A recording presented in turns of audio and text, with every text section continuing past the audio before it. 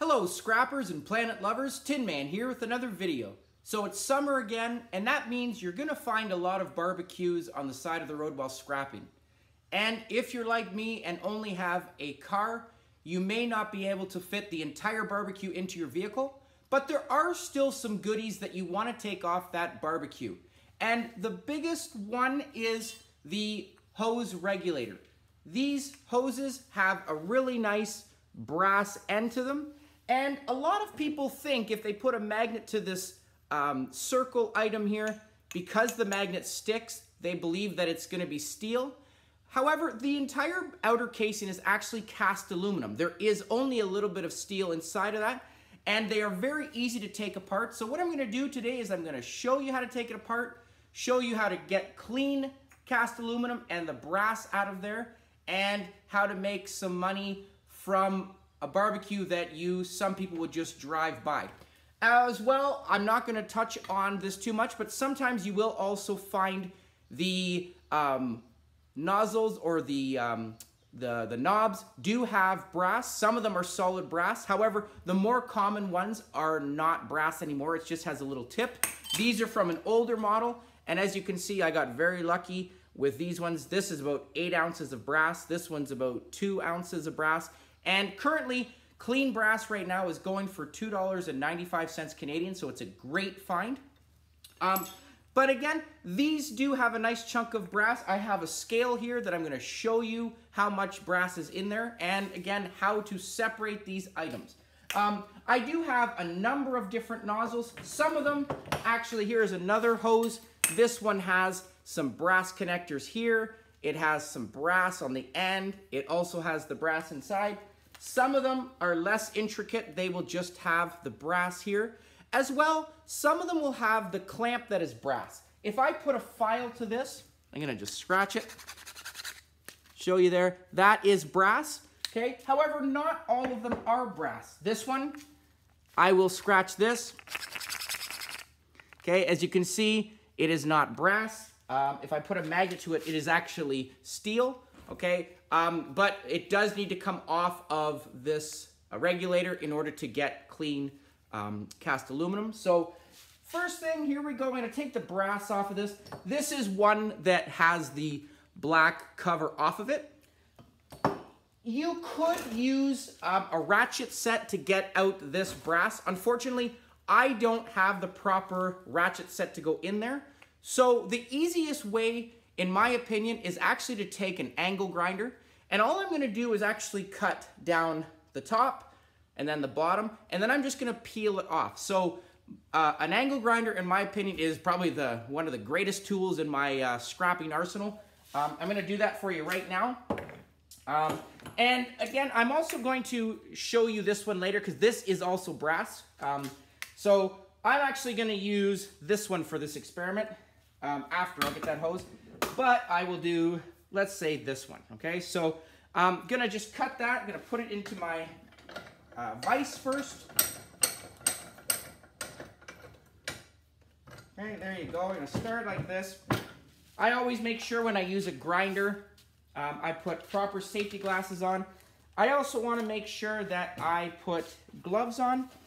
I also actually, while I'm on the topic, here's another one that I have. This hose, if you have these hoses, this is stainless steel. But as you can see, look at all the brass on there as well. There's some really nice brass. And again, to get that brass out, all I really have to do is make 2 incisions, one on the top, one on the bottom. This hose will come out and the brass will be in 2 pieces, so I can use that as well. So another model that you'll have, but again, as I said, this is stainless steel, and stainless steel is going for about 75 cents a pound. So if I was to run into a hose like this, I would definitely make sure that I get the entire stainless steel hose. Okay, so for the sake of this video, just to show you this model, I did cut closer to the end, but I do have the rest of that hose. Okay, I'm gonna hook up my angle grinder. I am also gonna make sure that I am holding this just so it doesn't spin. Sometimes when you are using the angle grinder, it might spin. So if it starts to spin, I will just grab it with some needle nose pliers, just so I don't have to put my hands near it. Okay, so here we go. I'm gonna put these ones on because It is muggy in here and my glasses are fogging up.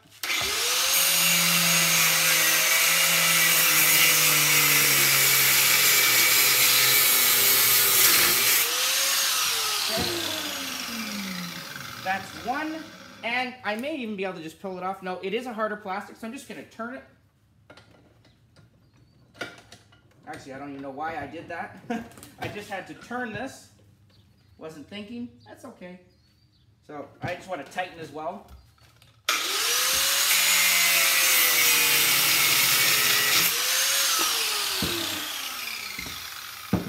As you can see, it may be a little warm still to the touch, so you got to be careful of that. But a really nice, clean brass piece. And now all I'm going to do is actually just take a pair of vice grips.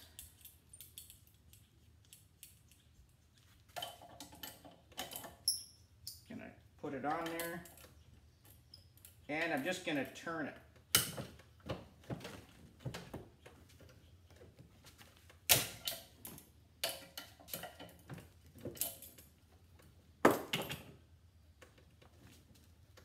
There you go. So look at that nice piece of brass. And I'm just going to weigh this because I am curious just as of now.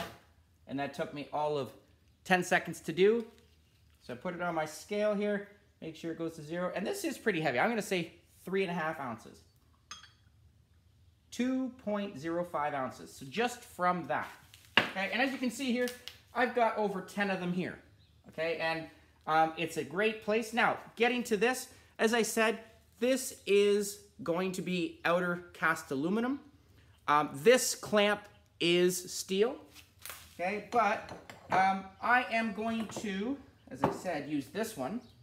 Or where did the one I just have? Oh, it's in my vise. What am I doing? So I'm going to just take this now. And I'm actually going to leave the hose on for this opening this case because it allows me to have some type of handle. I don't have to get too close to it. And in order to open these, I'm gonna have to use a heavy mallet or a mini sledgehammer because as you can see, the cast aluminum is crimped on there together. Okay, so I'm just gonna take a heavier mallet here. I'm gonna put it on my vise and I'm just gonna give it a couple whacks.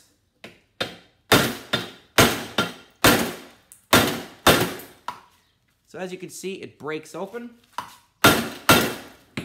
Okay, and if I actually just now take it, I'm gonna try putting it into my vise with this. I'm gonna use a pry bar. There you go. So now I have a spring in here. So this is obviously what's going to be the metal. I got my magnet there, so metal. This is going to have metal as well. This is the rubberized mechanism that goes inside. And now, if I look, the outer side is still non-magnetic. However, this little circle is. Okay, so what I have to do now is I'm just going to put this back in my vise. I'm just going to punch this out. Okay, as you can see on the other side, it is a little connected. So just going to put it on top here. I like to use just this is just a screwdriver that I have that I can no longer use. I like to use these as a punch. So I'm just going to punch that out.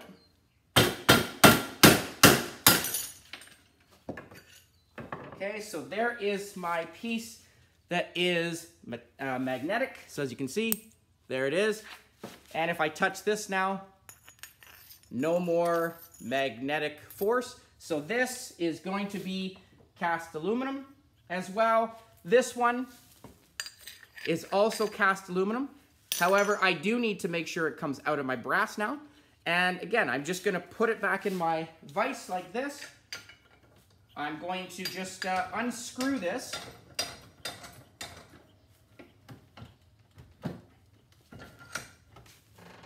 Okay, a vice grip pair is great for this.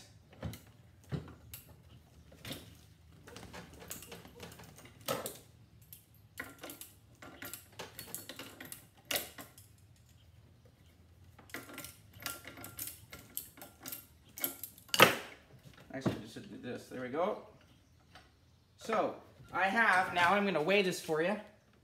It's not going to be a lot, but again, if I was to bring that in with steel in it, I'm going to get dirty cast price, which is 5 cents. I could put this into my steel or tin shred pile. You're going to get more this day and age for tin and shred. It's about 10 cents a pound. So definitely would not want to put this into my dirty cast. But as clean cast aluminum now, clean cast aluminum is going for 45 to 60 cents a pound now. And I have 6.15 ounces right there. So definitely going to make more money as clean cast. And it took me all but 3 seconds. You still want to make sure the little pieces of steel, it all adds up. I put it into a container and I will put it into my screws and nuts and bolts. And I will get still steel price for this. Okay. And unfortunately, oh, there's another piece. Unfortunately, this is going to be garbage, this little rubberized piece to it. Here's some more steel. All right. And as I was saying, the last thing, my hose, I still have some brass on here, so I want to make sure I get that. This clamp, I'm going to do the same thing with my angle grinder. I'm just going to cut down the side here.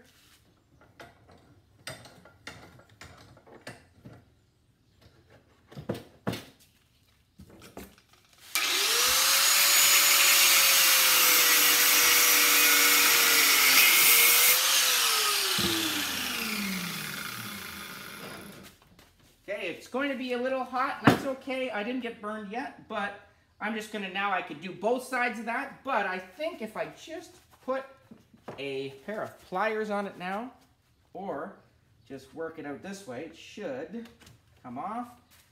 Put this under. That is crimped on there nicely. Just like a garden hose, actually. There you go. So, there is my piece of brass. I'm going to put this back to 0, and just from that one hose, I have 2.75 ounces, okay, and it took me all but 8 minutes to do. This one, as you can see as well, here's another model of it. This is just one of those gas caps on there, okay, this is metal, but as you can see here, look at that nice little extension piece here, okay, it all adds up. This is nice clean brass. Put that on there. I got 4 ounces now. A great item to get. As I said, you definitely want to make sure that you check the nozzles. But this is, in my opinion, the easiest item to grab on a barbecue. If you cannot grab the whole thing, or if you don't have tools, the only tool you really need on the side of the hose is just a pair of tin snippers to hit the hose. I have a small little knife that I can use to get the hose, and I will just bring these regulators home. So hopefully you found that informative. Hopefully that helped you. Great item to get, as I said, for brass and cast aluminum. As well, you know, you're gonna find a lot of them while scrapping. So please comment down below, like, share, subscribe, and I'll catch you on the next video. Tin Man out.